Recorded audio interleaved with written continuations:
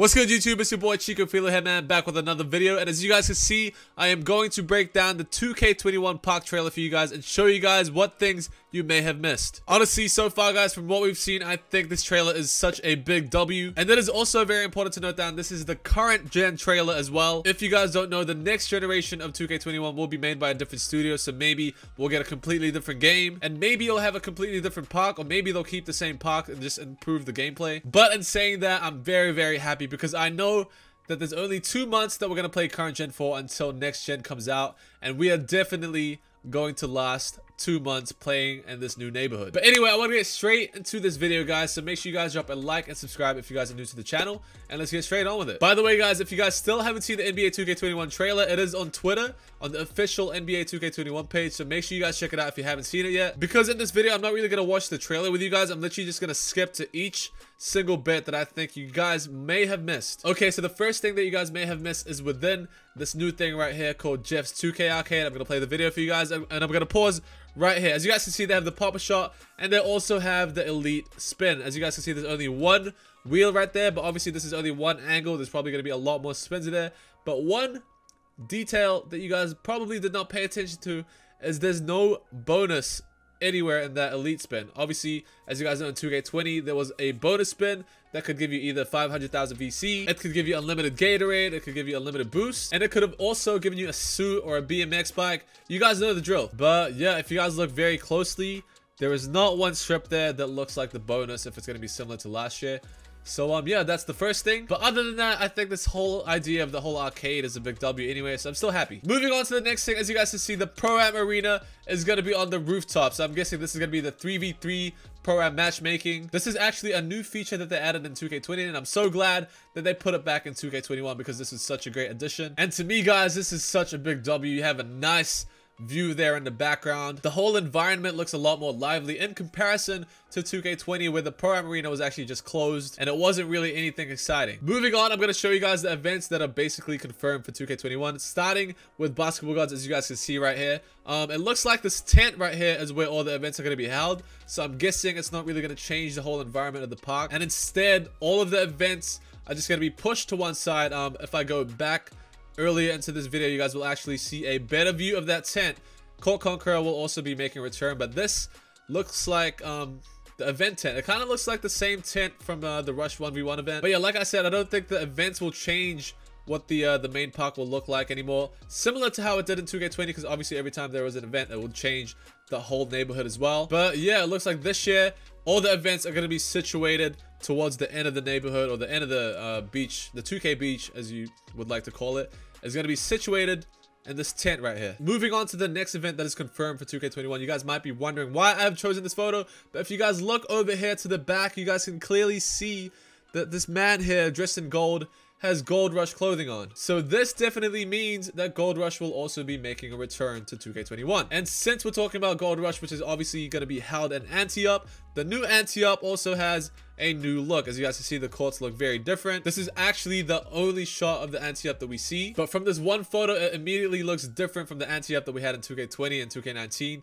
So this is also a big W. Other things that you guys may have missed is obviously the Gatorade training facility is back. Doc's Barbershop is back as well with a brand new look, and Wheels over there in the back as well. Speaking of Wheels, if you guys watch this guy in the red hoverboards, are clearly going to make a return again. Same as the lowrider bike here, as you guys can see. And of course, we've also got the BMX bike here as well. However, the biggest thing that is being talked about right now is, where are the twos courts? Immediately from what we can see right here, all these courts look like threes courts. There are no twos courts to be found unless it's going to be similar to 2K18 where the courts were actually shared. However, I do have some really good news for you guys, man. It is time to end this debate whether or not there's going to be a twos court, because Ronnie2K just tweeted out saying, let's stop the silliness. Twos is still very much a big park option. Carry on. Thank you so much, Ronnie, man. Honestly, everybody was worried. Everything on Twitter, like I said, guys, was just everybody complaining, looking for this twos court because there was nowhere to be found. But this tweet from Ronnie has honestly just saved us from all this anxiety about not having a twos court. But yeah, this is our answer. I mean, imagine imagine if this was the equivalent to how Ronnie2K said last year. He claimed from the trailer that we saw last year of 2K20 that wasn't the neighborhood, and that you can think what you like, but that's not the neighborhood. And it ended up being the neighborhood, so I don't know. I hope that Ronnie 2K isn't capping this time. Now, for real though, guys, all jokes aside, NBA 2K21 actually replied to Tyciano's tweet where he says, "This is dope, and I really appreciate a new environment, but did y'all hide the 2v2 call or something?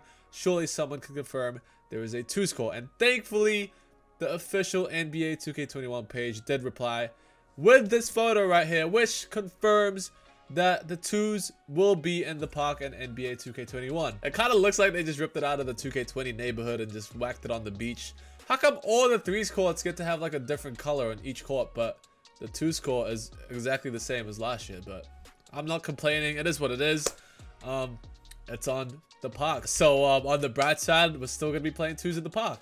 W. Moving on though, a few other things. As you guys can see, the 2K shoe store is back. Rick is back as well. But one detail that I've actually showed repeatedly in this trailer is this Ferris wheel right here. I'm not really sure if you could go on the Ferris wheel. Maybe it's just purely cosmetic, but I think it would be dope if you could actually go on the Ferris wheel, just so you could make the environment a lot more interactive. But to be honest with you guys, whether or not you can go on this thing or not, this is still a big W, and it's such a big addition to the park, and it just adds to the whole colorful vibe of the park. This right here is probably my favorite addition to the park, man. Obviously, 2K21, the Legend Edition this year is dedicated to Kobe Bryant. This is honestly such a big W because every time we load into the park, we're gonna see this, and it's gonna remind us who this whole game is dedicated to. It's gonna remind us of Kobe, who we all adore and love. Big shout out to 2K for this, man. Honestly, we all miss you, Kobe. Another thing, guys, the VC ATM is no longer located in the stage. As you guys know, in 2K20, the VC ATM was located inside the stage, and you actually had to be in the stage to use the VC ATM. And it looks like this year they have actually taken it out from the stage and now have placed it on the 2K Beach Boardwalk. Oh, and one final thing that I'm sure you guys probably missed. You guys were probably wondering, where are the cages? I mean, not that anybody plays the cages anyway, but the cages will be making a return. If you guys look over here, it clearly says cages right here. And yeah, the cages are gonna make a return if you guys play cages. But anyway, guys, that is it for this video, man. I hope you guys enjoyed that little breakdown of the NBA 2K21 park trailer. Honestly, I am so excited. I am very happy with this whole trailer, man. All I wanted was a new park for 2 months to play on until the next gen. So honestly, I'm happy. Let me know in the comment section below. Are you guys satisfied? Are you guys disappointed and what we have seen so far? Oh, and tell me in the comment section below as well if you guys think I missed anything out, but I think I kind of covered everything quite well. But yeah, that is it for this video. Make sure you guys drop a like, subscribe if you guys want to see more of my content, and yeah, I'll see you guys in the next video. Peace.